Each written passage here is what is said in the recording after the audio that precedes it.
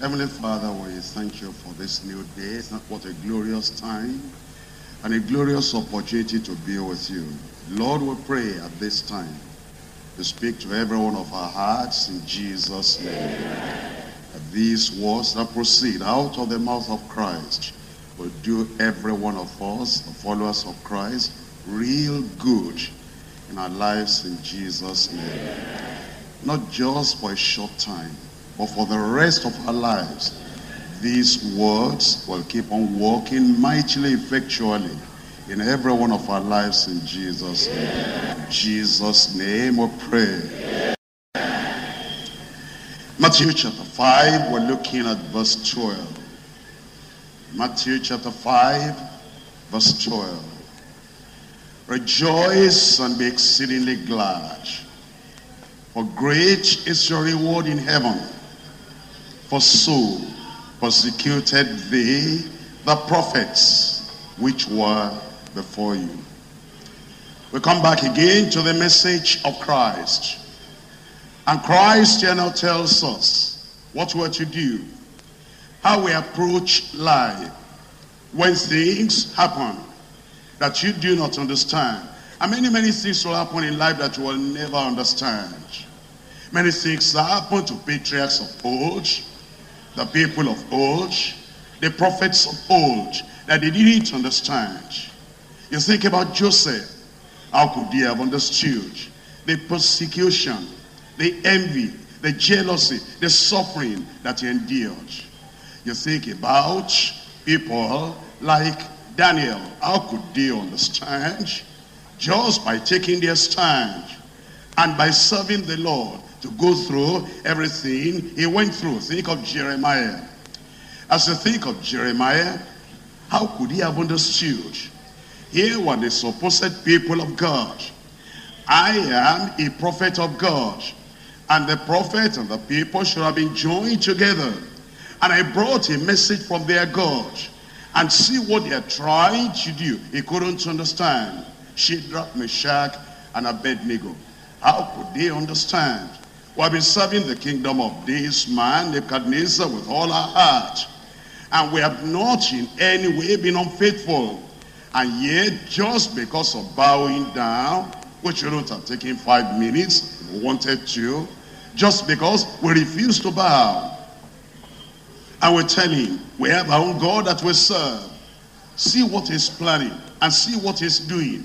How could they understand? Many times when things happen in your life that you don't understand, it brings sorrow, it brings sadness, and it brings grief and the loss of all joy.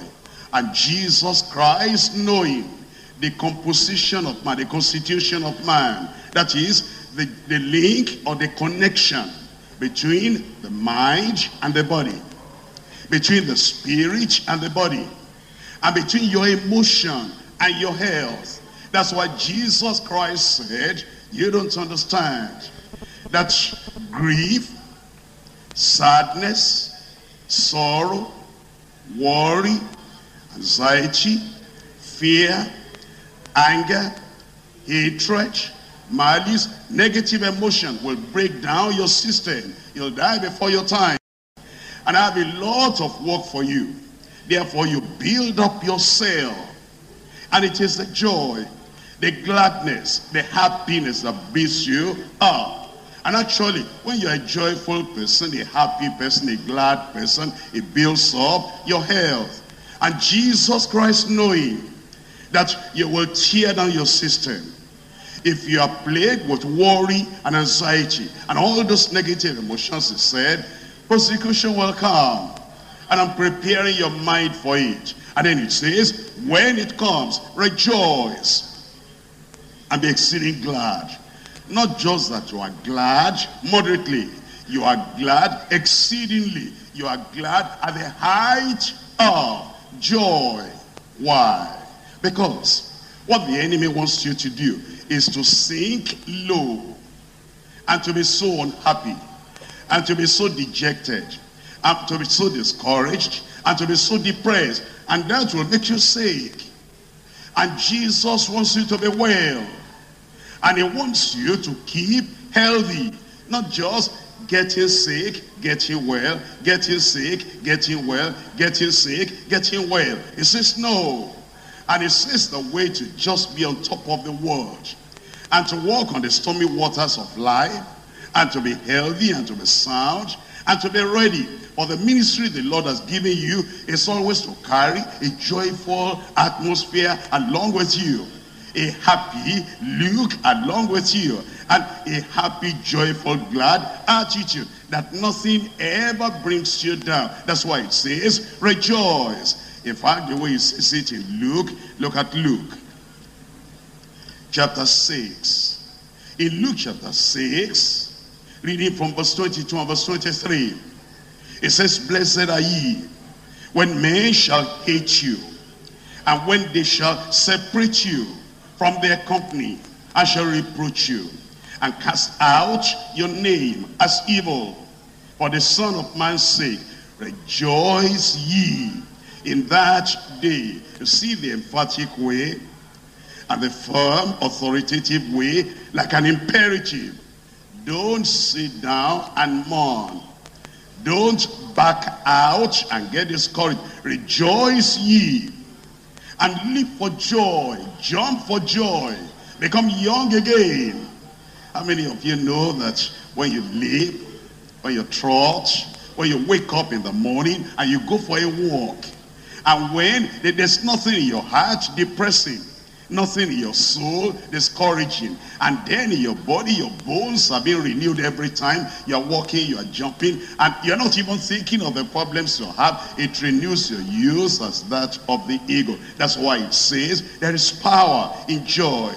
Rejoice in that day and live for joy, for behold, your reward is great in heaven.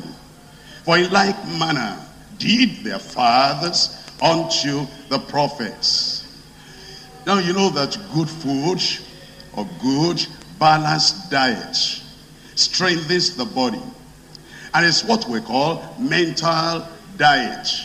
That is your emotion, your thoughts, the things you imagine, your dreams, your desires, and your attitude being on the positive side of life. You know, anything that happens, there's a positive side. You know, if it's raining, somebody can say, what a bad day. Another person will say, what a fresh, cool day. If it's shining and the sun is very hot, somebody can say, what a lousy day. The other person can say, what a bright day. If somebody gets late to you, you may all be ruffled and unhappy and dejected. Why is it like this? You may have the attitude, what a bad fellow. Or you may have an attitude, what a confident man, that even though he's late, yet he's not killing himself because of that. You see, there are two sides to life. Anything that happens, you can have a negative attitude and destroy yourself. You can have a depressing attitude and destroy yourself. And you can have a discouraging kind of atmosphere around you, that the thoughts within and the air around you, the atmosphere around you is all depressing and discouraging, and your face is gloomy, everything is down, and you make yourself sick. Or you can have a bright attitude, a joyful attitude, and not care at all what is happening around you, and say that nobody can take the joyful attitude and the happy life and the happy emotion away from you. That's why Jesus Christ said, rejoice. And when you rejoice like that, he says, be exceeding glad. Exceeding glad, because great is your reward in heaven. Our mental diet helps our emotion and strengthens our mind. And I can tell you, a strong mind will build a strong body. A peaceful mind will build a calm body. There will be no arthritis. All your joints that are stiff. And then you're always thinking about yourself. And you're self-consumed. All that will not be there. You let go. And when you let go like that, no strings attached to you. You are not binding yourself. You're not binding your joints. You're not binding your mind. And you're not gloomy and moody sitting down somewhere thinking that, you know, all the world should revolve around me. And because I am stopping, the whole world should stop its motion. But when you are happy, and you have that mental diet of a joyful mind, you will maintain a strong, healthy body. Joy assists our faith, assists our hope, assists our love. You know, it's very difficult for somebody who is moody, unhappy, thinking about himself. I'm unfortunate. I don't know why life is like this. When I want sunshine, there is rain. The day I want rain, there is sunshine. When I want people to visit me, I don't see anybody. When I want to be left alone, it's when they all come. If you're like that, you'll even be spreading sorrow and sadness all around. But if you're joyful, if you're happy, and whatever is happening, you say, this is not even up to what happened to Joseph, and Joseph kept himself and was still a happy man. I'm going to be happy. And then anything happens again, you say, hey, Shadrach, Meshach, and Abednego, how did you feel when they were tying you up? And Shadrach, if you know them, if you have read the Bible, they say, we're worried about nothing, because already we have decided the result before the beginning of the game. And we had already told the man how the game is going to end. Our God is able. And that faith grants you joy. And therefore, whatever is happening, the joy of the Lord will be there. And so there you understand that sorrow of heart will just depress you and will cause despair and even sickness. Nehemiah chapter 2. In Nehemiah chapter 2, we're looking at verse 2 and see the comment of this king on Nehemiah. Nehemiah chapter 2 verse 2. Wherefore the king said unto me, why is thy countenance sad? Why is thy countenance sad? Can I answer the question for you? If your heart is sorrowful, your countenance will be sad. If your countenance is sad, it weakens you. Look up here. You know, sometimes it's like, let's say you have good news. You've just taken exam. And that exam you have taken, they just told you now that, have you seen the result? You say, what? And they say, you came up as number 1 on the whole list. It's on the board. Have you seen it? And then you're very happy. At that time, if you had headache, before that news, the headache just goes of itself. I'm telling you. If you were very, very hungry, and you said, I'm very hungry, my stomach is biting me. When you hear that good news, the hunger, you don't know where the hunger has gone. Am I talking to you? Yes. And then, but now as you are very happy, and you want to go to the board and look at the result, somebody came to you and said, did you see anybody from home yesterday? No, not at all. So you don't know what has happened. What's that? Well, I really don't want to tell you. I don't want to spoil your day. But somebody has to tell you. Because it has happened, it has happened. You say, what? Now, even though he has not even told you, your joy has gone down. And the speed in your feet, wanting to run and go and look at the board, it's like your strength is gone. Already you are going down. You are getting prepared for the bad news. Even the preparation for the bad news that you have not had weakens you already. And then it says, I'm sorry to tell you this. It's Mama we're talking about. Mama is dead. Your feet cannot carry you at that time. You say, please, let me find a place to sit down. Then you sit down. Say, tell me more.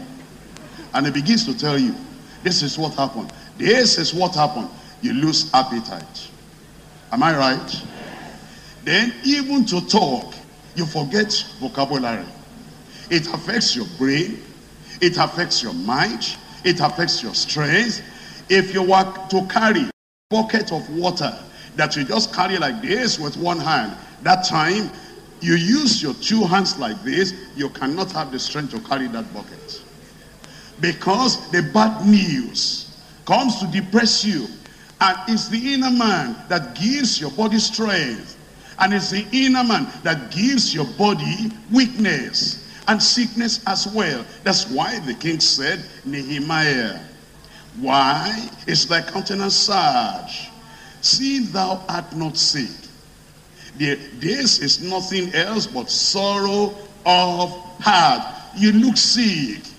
But this is not ordinary sickness. This is the effect of your mind on your body. Think about that. This is an internal problem that is oozing out of you. And the internal condition then depreciates, destroys, and makes you to have disease in your external body. It says this is nothing but sorrow of heart. Then I was so afraid. And that didn't solve the problem, because you see, if you already have depression, you already have sickness, you already have weakness, and then you join fear with it, that's a great load to bear. But perpetual joy in our spirit, perpetual joy in our soul will keep us ahead of our persecutors, and will keep us on top of all our problems in the path of progress, and in the enjoyment of good health and strength and power. That's why the Lord is saying, rejoice. And again I say unto you, rejoice. Be exceedingly glad. If you are like that, you're going to stay healthy for the rest of your life in Jesus' name. I divide the message to 3 parts. Number 1, the strengthening power of joy. The strengthening power of joy. Number 2, the spiritual pill in joy. The pill you swallow, that one is physical. That one is scientific, that's all right. But there is something that is beyond science. It's not just a scientific pill, medical pill. This is talking about a spiritual pill. The spiritual pill in joy. Number 3, the steady progress of the joyful. The steady progress of the joyful. Let's come to number 1. The strengthening power of joy. In Matthew chapter 5. Matthew chapter 5. I'm reading from verse 12 again. Rejoice and be exceeding glad, for great is your reward in heaven. For so persecuted they the prophets which were before you. Rejoice. Why? Because joy has a way of strengthening you. When you are joyful internally, when you are happy internally, when you have this mental diet we're talking about, and your mind is joyful, your mind is happy, your mind, you're glad in your soul, it gives you strength. Nehemiah chapter 8 verse 10. Nehemiah chapter 8 verse 10. Then he said unto them, go your way, eat a fat, and drink the sweet, and send portions unto them, for whom nothing is prepared. For this day is holy unto the Lord.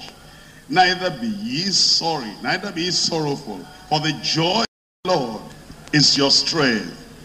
Look at that verse 10. Go your way, eat a fat. Don't eat too much of it. You know, Nehemiah was telling them, just this day, just this day, take care of your diet. See, when there's too much fat, I don't mean that you are fat, that's not what I'm talking about. In your diet, in your food.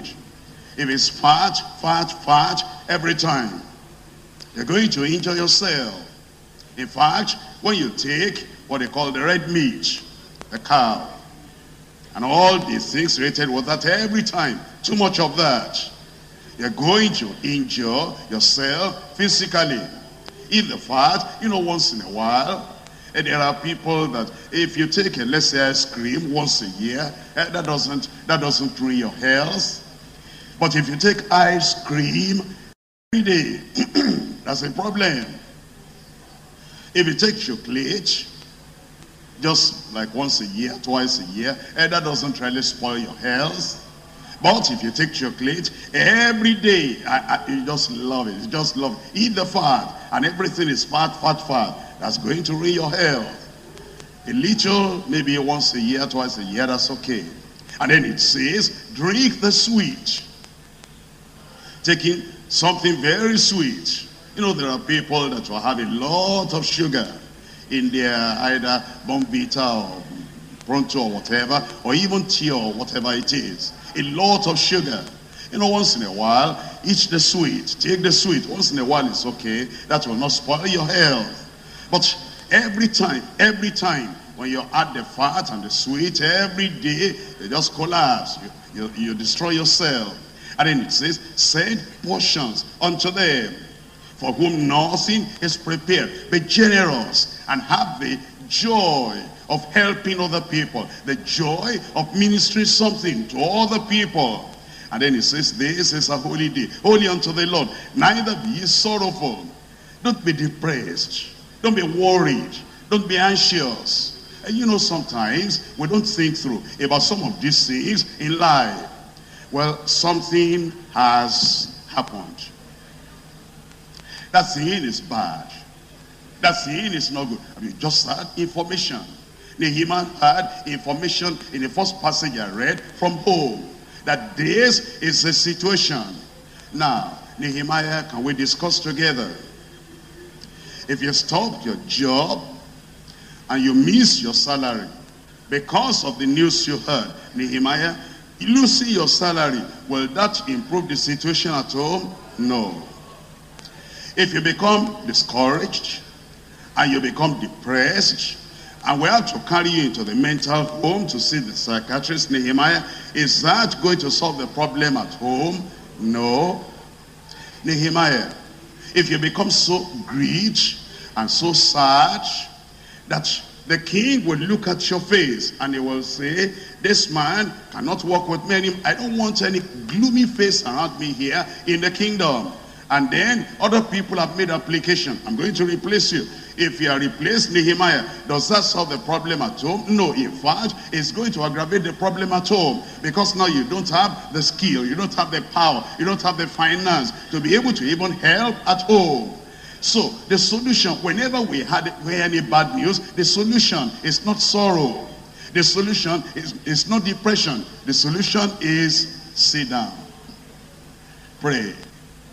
Look at the promise of God in the Bible that matches this problem. And then take it to the Lord in prayer.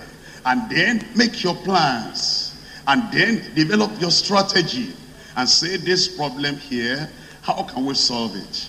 Can I find somebody in the Bible or in contemporary times that had a similar problem like this before and got it solved? Yes. Then get going and start working. And then put all your plans out. And then what strategies will I employ? Am I going to talk to the king? Then you pray for favor before the king. That's the approach to take when there's a problem. But just, getting dejected and getting discouraged and just crying and just weeping and not eating. Now, if you don't eat, how are you going to have strength? How do you solve the problem? Are we just to be, moaning over the problem and not find a way to solve our problems? That's what the Lord is telling us today. Don't get dejected. The joy of the Lord is your strength. You will be strong in Jesus' name. Psalm 51. Psalm 51, I'm reading from verse 8. In Psalm 51 verse 8, make me to hear joy and gladness. Make me to hear joy and gladness. This is David. And David, he had quite a lot of bad news that came to him in his life. From his own personal life, something wrong. And then his own children too. His own children did not really encourage and did not improve the matter at all. But now you said, oh Lord, I'm asking for something. Make me hear joy and gladness, that the bones which thou hast broken may rejoice. The man was sick. The man was sick. The bones which thou hast broken may rejoice. Now when it says broken there, it doesn't mean that the bones actually broke. It's like when you have a broken heart. When we talk of a broken heart, sorrowful, sad, the hands are down, the eyes are dim, and you are walking like this, and you are absent-minded, and you are talking to yourself, and you are saying, but why me? But why me? And then you meet a friend. Hey, how are you? Oh, are you there? I didn't even see you. What do you mean? I've been staying here in front of you for such a long time. I didn't see me at all. I was far gone. My thoughts, I wasn't here. My body was just here. What's the problem? And then your leaves begin to tremble and the tears start to flow. What's the problem, my dear sister? What's the problem? And then you say, it's like I want to faint now. What's the problem? It's your thought. And it's because of that you're killing yourself. God is still on the throne. And this problem will be solved in Jesus' name. You know, there are people that they give up too soon. And because they give up too soon, and it's sorrow and sadness. I read about a man. And this man, the people that were making investigation, is a businessman. They were making his investigation, and they thought and they said that there is mineral, gold, in the under the earth, in the soil of his farm. And then he got all his money together, and he spent $100,000, and he dug and dug and dug, and all these machineries were there, and he didn't find any gold. After they had dug very, very deep into the earth, the fellow became discouraged. He sat down somewhere. Look up here. When I said he sat down somewhere, I almost wanted to say he sat down somewhere. Then I said, that's not where we sit. Praise the Lord. He sat down somewhere and he was dejected. And he said, what will I do? Then he was so discouraged. Remember, he had spent $100,000, not naira, dollars. And then he said, who wants to buy? And then somebody, intelligent man, happy man, joyful man, says, no big deal, I'll buy. And he sold the place for peanuts. He sold the machinery, he sold the land, sold everything. The title deeds, he gave to him.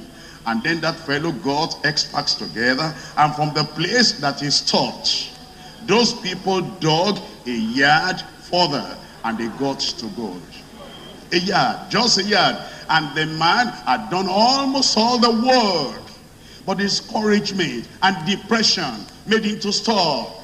And the fellow he sold it to, that fellow did just a yard. And then everything came out, and the man became the richest man in his country. And the fellow that sold it, he was just looking, became almost like a beggar.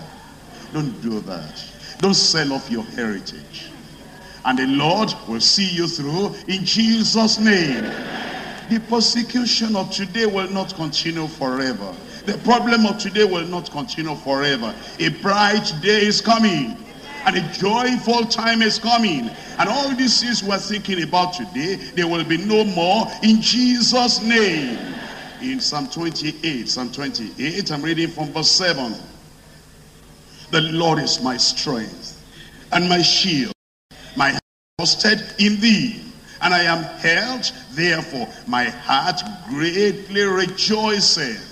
My heart greatly rejoices, and with my song will I praise him. In verse 8, the Lord is their strength, and he is the saving strength of his anointed. That's what joy does for us.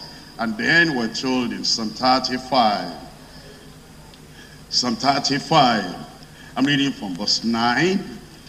And from verse 10, Psalm 35, verse 9, verse 10.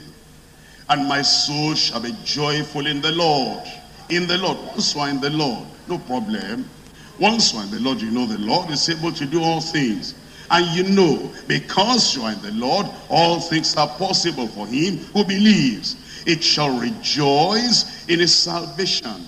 All my bones shall say, the Lord, who is like unto thee, which delivereth the poor from him that is too strong for him. That you have an enemy, that you have a problem that goes beyond you, that's no reason to be dejected. You have a God who is greater than the enemy. You have a God who is stronger than the enemy. And because you have a Father, you have a God, and you have a Savior stronger than the enemy, that's why you rejoice. And then you say, all my bones shall say, Lord, who is like unto thee, which delivereth the poor from him that is too strong for him. And you know, sometimes I told you already that when somebody hears bad news, it's like, well, what am I living for anymore? But when good news comes, and then you have joy. That joy, that happiness, that gladness revives you. and you begin to live again. It's like, when Jacob had the news. And in fact, they didn't tell him, they lied directly. Or you know the story. They took Joseph, and they took the beautiful clothes that he had on. And then they sold him now to the Ishmaelites. And they just killed an animal and put the clothes in the blood. And then they came back home. And as they came back home, then they said, Daddy, this we found. Now, you see what people do. They don't want to take responsibility for making you sad. You make yourself sad. They tell you, you take your conclusion. And that's what they do in life. And that's what people do to you. You don't understand. They showed him the clothes. And they said, look at this. Is this your child's clothes? Yes. Well, this is what we found. Then they stopped. And then when they give you information like that, your mind now begins to work. Your mind begins to think, this is my child's clothes. This is blood. And you never think, could this be his own blood or the blood of an animal? He didn't do any test. He didn't perform any experiment. He didn't find out anything. He didn't call any of his children. And normally when people talk to you, there's a way. You look at them, and you look at the way they say it, and you look at their posture, and you look at their comportment, everything, and you can tell. You don't even have to be a psychologist. And then you could have called Reuben. Reuben, please come. And then make Reuben happy. Make Reuben just relax. And then begin to tell Reuben, this is the way it works. You see, when you give, it shall be given unto you. And begin to give Reuben some ideas and some information that he didn't have before. And Reuben would have thought, I'm privileged in the family. Now Reuben, this clothes you brought back. Can you tell me, you just told me, you just said this is clothes. Can you tell me the conclusion? And then you look straight in Reuben's eyes. And you can tell, if he's going to deceive you, first of all, he'll drop his head. Then he will think of what he wants to say, that you will not be able to puncture. If somebody wants to tell a lie, he doesn't want you to puncture it. Therefore, he will think. But if that is the truth, you are not going to think. And therefore, Jacob could have just be at ease and find out. But when people tell us things, immediately you jump to conclusion and you make yourself sad. And Jacob said, no doubt at all. An evil beast has killed my son. I will die with him. Made himself sad. Because he didn't find out, sadness, grief takes away our mental faculty. Takes away our thought. And we're not able to think through, is this real? Is this the right thing? Or are these people just deceiving me? But eventually they went to Egypt. And when they got to Egypt, they discovered that Joseph was there. And this Joseph was a man right there now, distributing the food and selling the food. And it's next to Pharaoh. And then they came back. When they came back, they told their father. And they said, Joseph, your son is still alive. Again, it came as a shock to him. Look at Genesis chapter 45. Genesis 45, reading from verse 26. Genesis 45, verse 26. And told him, saying, Joseph is yet alive, and he is a God over all the land of Egypt. And Joseph's heart fainted, for he believed them not. When you believed the first lie, when the truth eventually comes, because this truth contradicts the lie, and you thought the lie was the absolute truth, the truth that comes later, you can't believe anymore. How are we going to help you? You have believed a lie, you are depressed. You accept that lie as 100% true. Now eventually God wants to help you, and he now brings the truth to you. And you say, the truth contradicts what I believe. I'm believing a lie. I accept. I believe that Joseph is dead. And you are now telling me that Joseph is alive. I will not believe that. You will not believe what will help you and make you come alive. You see, that's what grief, sorrow, sadness, that's what it does to us. And they told him all the words of Joseph. which he had said unto them. And when he saw, you need to see something now. You know, he got into his depression and dejection by seeing that cloth that he dipped in blood. Now he saw, when he saw the wagons which Joseph had sent to carry him, his spirit, the spirit of Joseph, their father, revived. The spirit revived. You know, the healing starts from the inside. The strength comes from the inside. His spirit, the inner man, revived. And because his inner man revived, he said, it is enough. Joseph, my son, is yet alive. I will go and see him before I die. Do you understand that sentence there? I will see him before I die. I will see him before I die. The understanding is this. He knew he wasn't going to die until he saw Joseph. Now Joseph is alive. You know, you can beat death at a distance. And you can say, please hold on. I'm not ready to die now. Let me explain to you.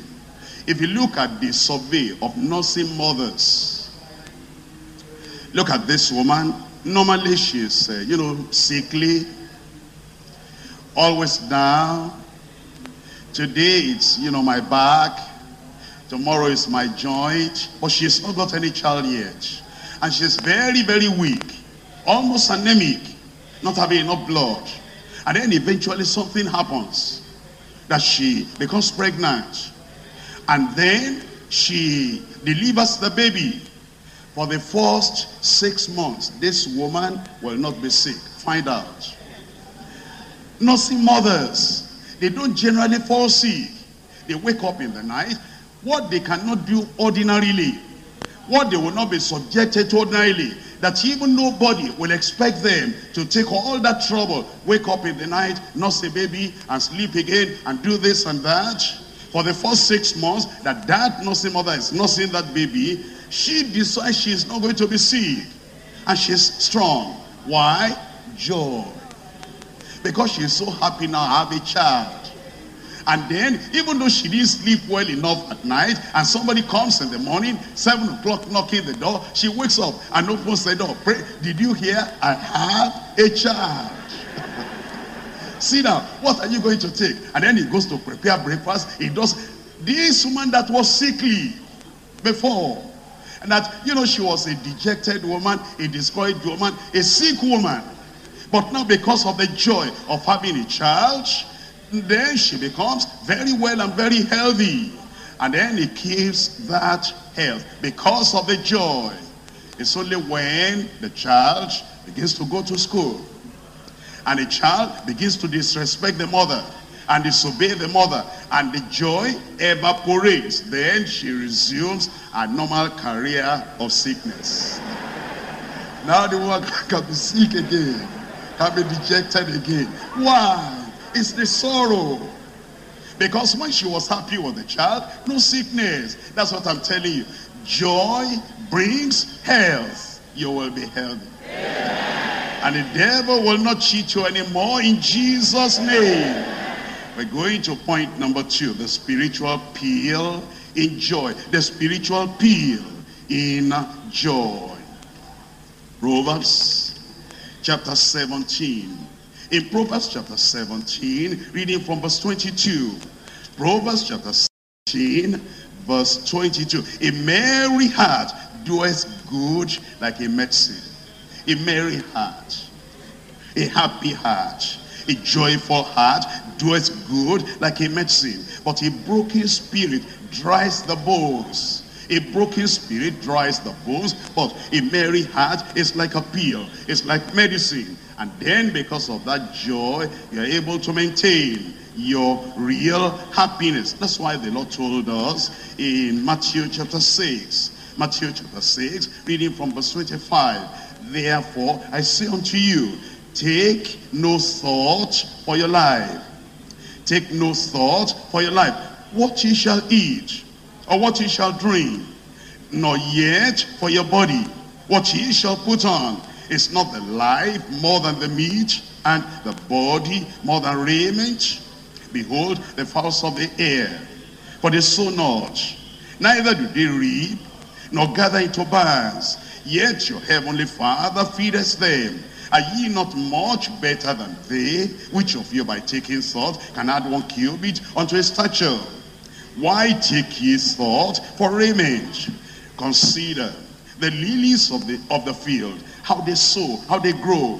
They toil not, neither do they spin. Yet I say unto you that even Solomon in all his glory was not arrayed like one of these.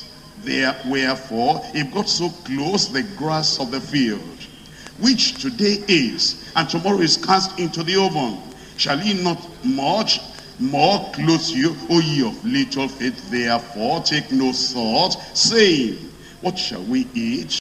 Or what shall we drink? Or wherewithal shall we be clothed? The Lord is with us. Worry and anxiety will tear down your system, will break down your constitution. But if you are not worried, after all, think about it. Does your worry solve the problem? No. Does your worry give you a solution? No. If anything at all, worry and anxiety, they have a way of blocking our mind, of making us fussy in our thinking, of making us confused, muddled up in our thinking. When you are worried and anxious, you will not see the right way to take. Let's say you are going on a journey, and your mind is occupied with worry and anxiety.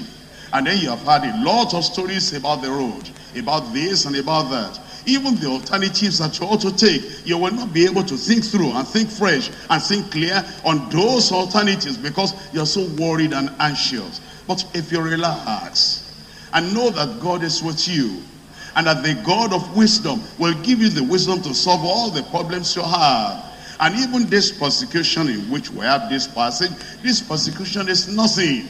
That God must have an end, a goal, a purpose for allowing this. And I want to see the good in this thing that is coming to my life, rather than getting all tied up, all bound, and all worried, all anxious. A new day will be dawning for you.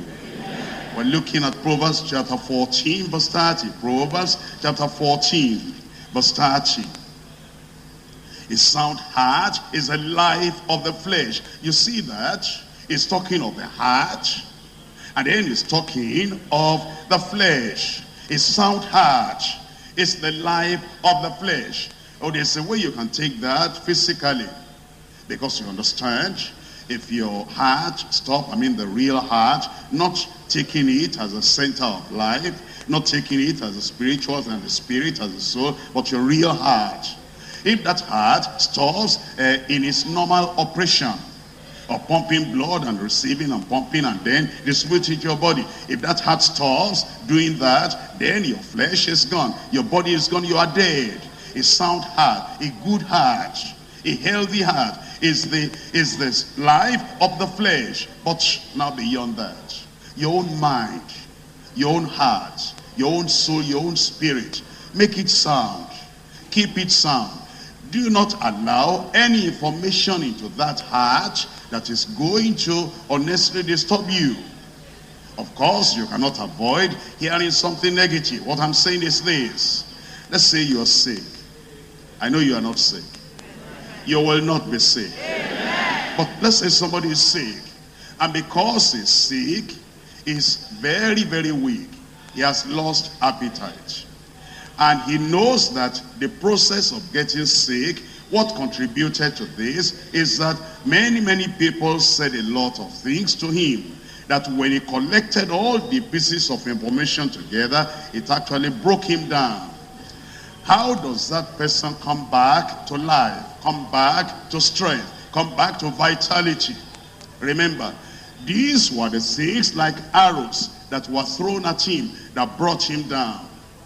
If he continues having those same arrows thrown at him, will he get up? Give yourself a break.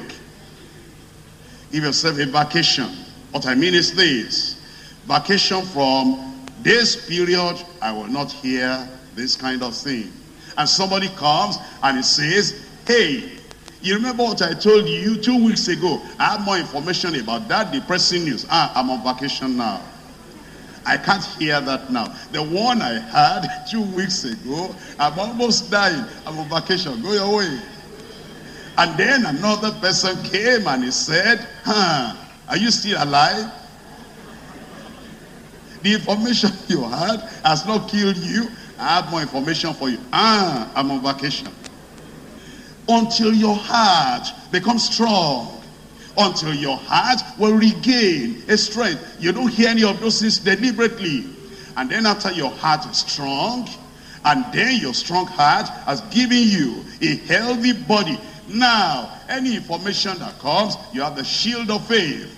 The shield of faith, beyond all, above all, taking the shield of faith, whereby we shall be able to quench all the fiery darts of the wicked. Protect yourself. Protect yourself. Bad information, bad news, depressing news that will weaken your heart and make your heart sick. And after your heart is sick, will make your body sick. Be on vacation. Then when you are strong and you know that the shield of faith is now there, you can handle any matter. Come back to Proverbs chapter 14 verse 13. A sound heart is the life of the flesh, but envy is the rottenness of the bones. Envy is the rottenness of the bones. You know, if you are envious of people, you kill yourself. If you are jealous of people, you destroy yourself. Because you become worried, why is it they have it and I don't have it? Why are they happy and I'm not happy? And why are they making it, I am not making it? If you're envious like that, you are destroying yourself.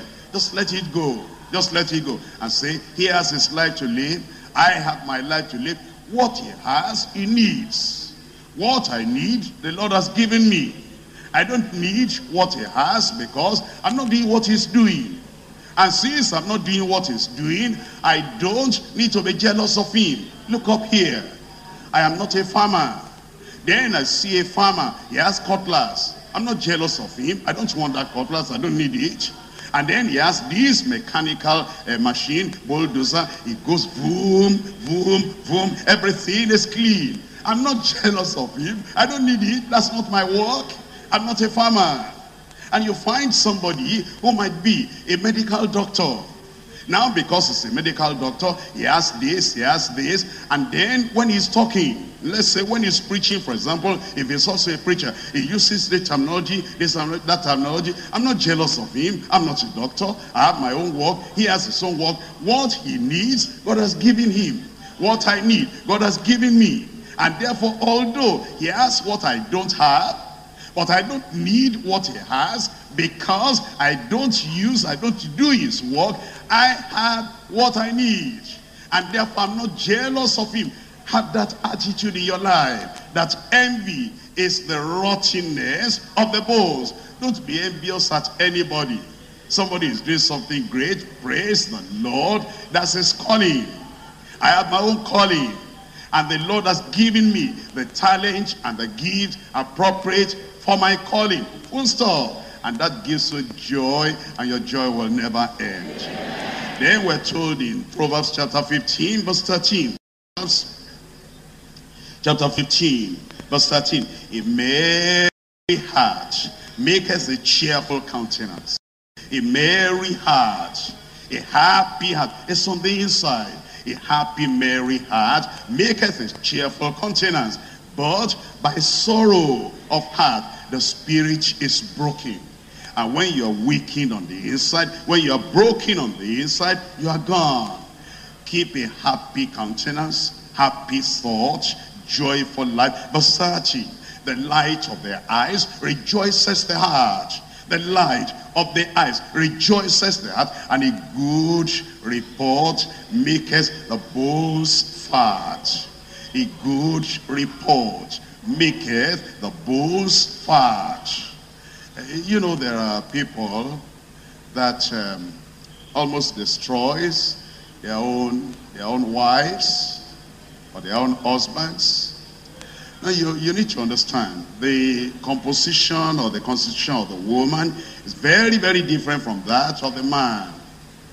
And you know, sometimes women, if you are the normal man, the average man, there are some men that are like women. But if you are the average man, you hear something now. And when you hear it, you know, it boils and starts up in your heart. And then because women are involved with some of these activities, and normally when you are active, you are doing this and doing this and doing this, the concentration that you have on that thing that you are doing will just make you to forget the other thing.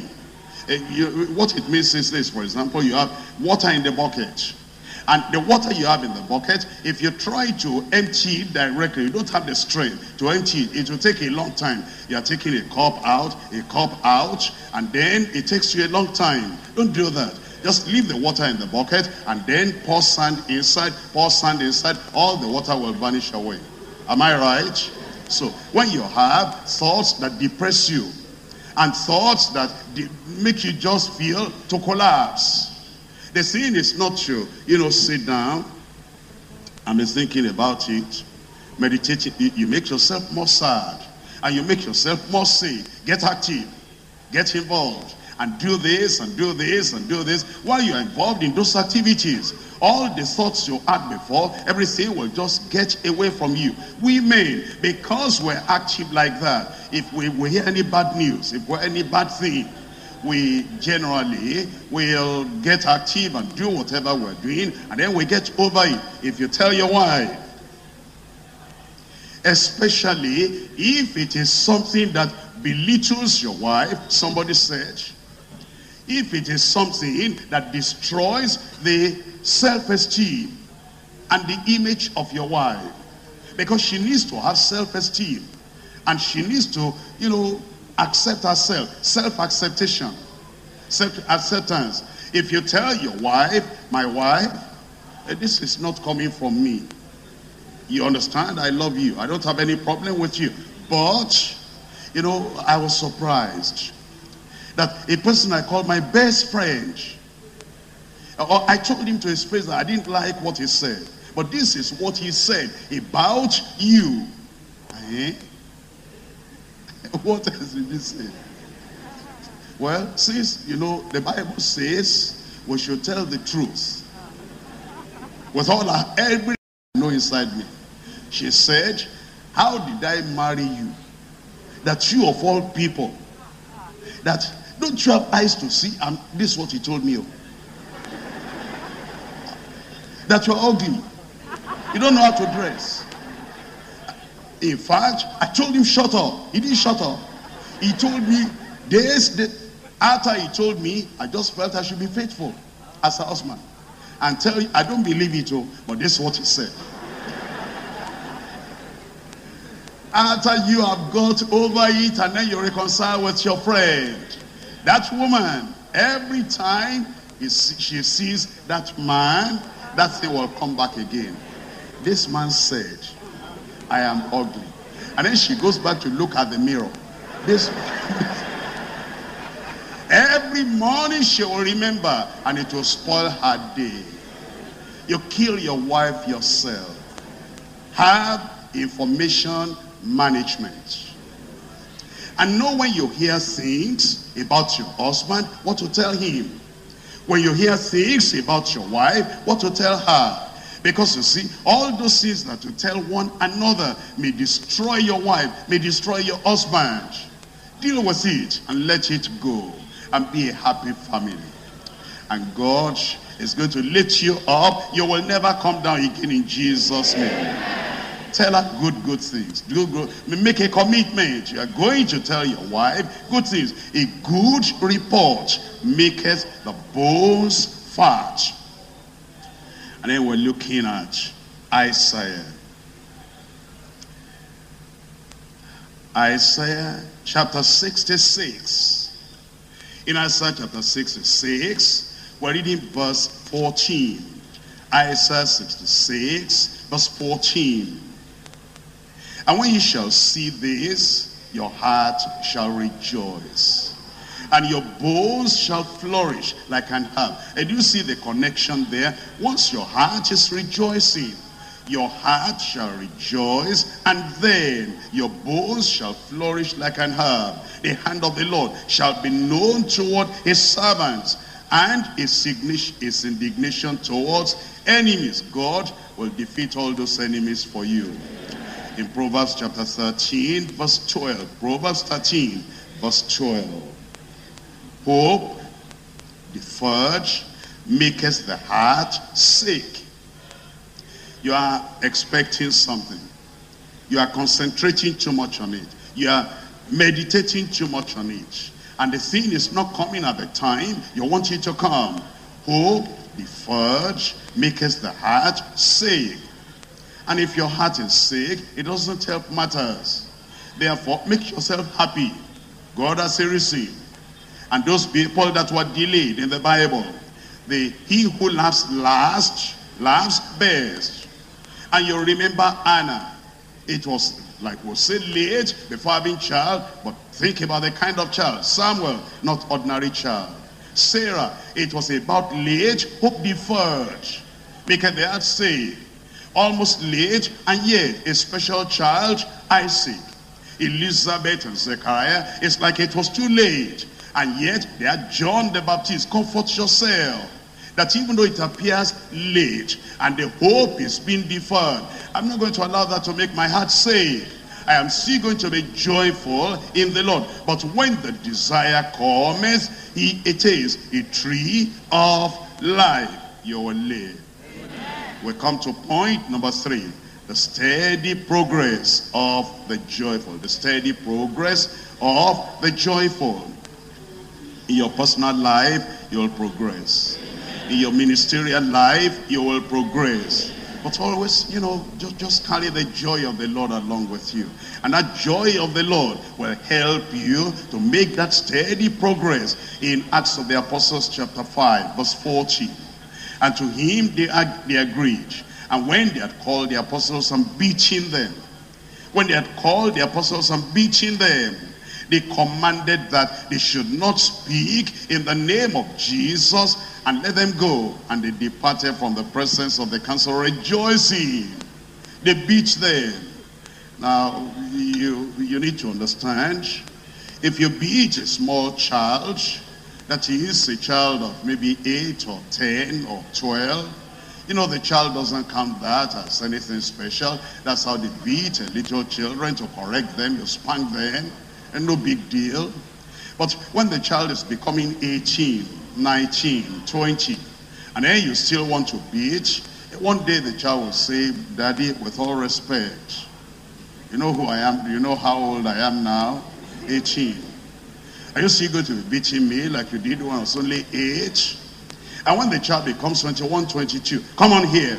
And then stretch out your hand. Daddy, you don't mean that. You see, I'm a man now at 21. Am I a boy now? I'm no more a teenager. Teen, 14, 15, 16, 19, 21. Are you still going to be beating me like you did when I was a teenager? When people get older, it's very insulting to beat them. And these are apostles, and they beat them like teenagers. But don't allow what they do to get you down. Nobody can take your joy or your health from you by what they do. It's what you do to yourself. It's what you think about it. That's what takes the joy away from you. They beat them. They belittled them. And then it says, and they departed from the presence of the council, rejoicing. It's your interpretation. Interpret everything that comes to you with an attitude that maintains your joy, rejoicing that they were counted worthy to suffer shame for his name, and daily in the temple and in every house they ceased not to teach and to preach Jesus Christ. That is, they kept on making progress. Acts of the Apostles chapter 13. Acts chapter 13, verse 50. But the Jews stirred up the devout and honorable women and the chief men of the city, and raised persecution against Paul and Barnabas, and expelled them out of their coast. But they shook off the dust of their feet against them, and came unto Iconium. Before I read verse 52, what's your interpretation? The Jews stirred up devout, honorable women, and the chief men of the city. They raised up persecution against Paul and Barnabas, and they expelled them. Expelled them. You know, the interpretation matters a lot. Barnabas, the Lord called us and sent us out, and these people expelled us. Well, that means we didn't pray enough. You go on a guilt trip. You begin to make yourself guilty unnecessarily. They expelled us. We didn't pray enough. They expelled us. Where is our faith? They expelled us. Are we still servants of God? They expelled us. We have failed. We have failed. Barnabas, we are failures. When you think like that, you'll not be happy. They expelled us. They expelled us. It's their responsibility. That's up to them. They rejected Jesus, rejected us. No big deal.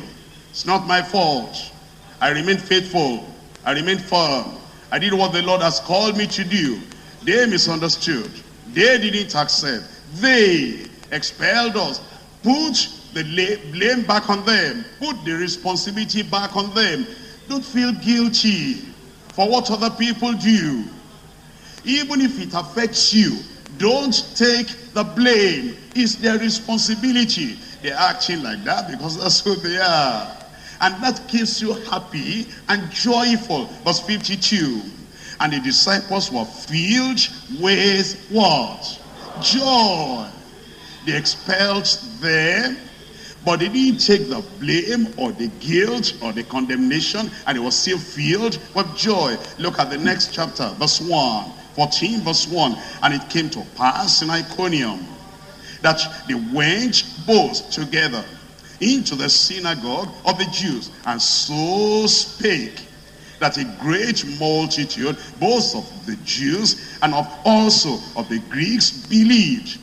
But the unbelieving Jews stirred up the Gentiles and made their minds evil affected against the brethren. Let's stop there for a moment. You know, please look up here, brothers and sisters. A leader should have a goal. A leader should have a vision. A leader should have a project. This is what I'm going to achieve. Don't submit the document of your plan. Don't submit the document of your vision. Don't submit the document of your dream to the hand of the enemy. You see, there are people, they allow the reactions of people to control them. And they allow the persecution to beat them back. And they allow the reactions of the people to cancel the vision and to wipe away the dream. Now you see in this chapter 14, in verse 2, the unbelieving Jews stirred up the Gentiles and make their minds evil affected against the brethren. Look at verse 3. Long time therefore. Long time therefore. You know what Paul the apostle said? Paul said, I even wanted to stay here for a short time before. Now because of your resistance, and because of your unbelief, and because of trying to instigate the people to run us out of town, because of that, therefore, long time abode they. That's how to carry on your vision. When you know that this is where to go, and this is what you do, and you are joyful, and you are happy. And a joyful man, you will not forget yourself. And you know that this is where I'm going. Even in the midst of that persecution, even in the midst of that resistance, say, okay, I even wanted to do a moderate walk before. I wanted to just go this far and stop. Now because of the stirring up of that persecution, long time, therefore, abode they, speaking boldly in the Lord, which gave testimony unto the word of his grace, and granted signs and wonders to be done by their hands. You will succeed. Amen. Because you see, when you hear this, if you hear this over and over, it will change your mental concept. And it will change your attitude to the situations that happen in life. And then the joy of the Lord will be your strength. Psalm 32 verse 11. Psalm 32. I'm reading from verse 11. Be glad in the Lord and rejoice, ye righteous. Are you righteous? By the grace of God. Be glad in the Lord and rejoice, ye righteous, and shout for joy, all ye that are upright in heart. And so the Lord is saying from now on, you will rejoice, rejoice, rejoice all the time. Rejoice all the time. Now, pay attention. Let's say those who are looking down, look up. Praise the Lord. Let's say, for example, when you were very young, now, please don't misunderstand. There are people that write with the left hand, and I've seen their writing. Some of them, their writings are more beautiful than those of us who write with the right hand. So don't misunderstand my illustration. Let's say you have been writing with the left hand all the time. And now you're about 30 years of age. And then somebody tells you and convinces you writing with the right hand is a great experience. Then you say, okay, you're not going to write with the right hand. When you start writing with the right hand, it will look clumsy. It will look unnatural. It will look as if, what is this kind of thing? If you're not careful, you go back to your left hand writing. But if you say, they told me, writing with the right hand is a joyful experience, it's a wonderful experience. Now the first day, as you try, you'll look slow. It will look sluggish. It will look clumsy. It will look inconvenient. And your mind will be telling you, change. Go back to your normal left hand. But don't change. The second day, pick up your pen again and write with the right hand. It's still clumsy. It's still like, who am I? What am I trying to do? And then you continue like that. And anytime, naturally, the natural thing, you want to pick up a pen, you pick up with your left hand. Then you catch yourself. Say, no, stop. Always catch yourself. Be your own policeman and say, no, stop. And then go back to the right hand. By the time you do that continuously, 1 month, 2 months, 3 months, you'll be writing fine with your right hand. What I'm telling you is this. Normally, when something happens, you feel dejected. You build up a habit of being dejected.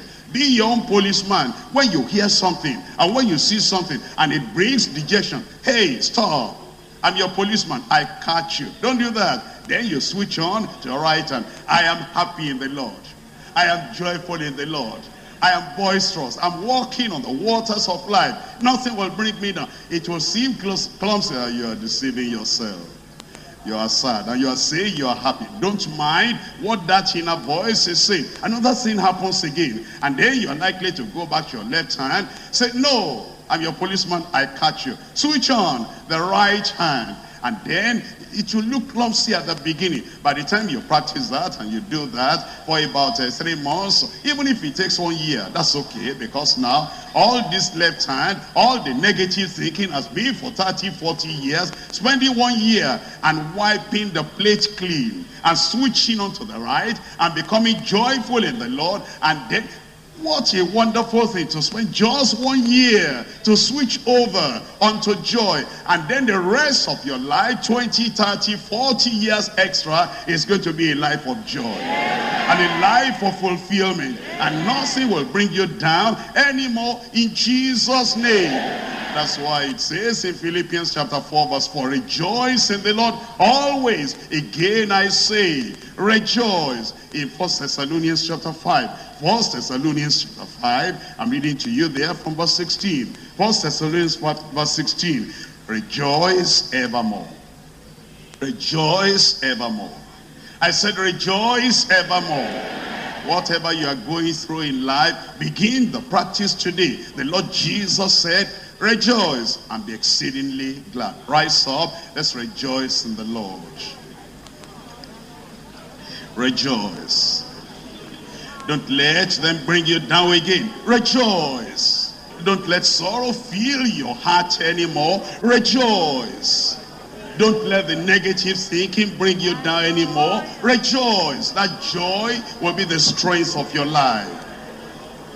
That joy will strengthen your bone.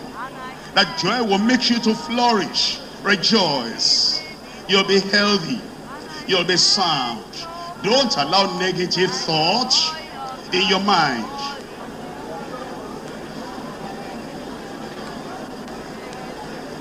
Don't spread bad news. You are destroying the people you are telling bad news. Rejoice. Joyful heart. Happy mind. Your emotional diet. The joy of the Lord. That will be your strength.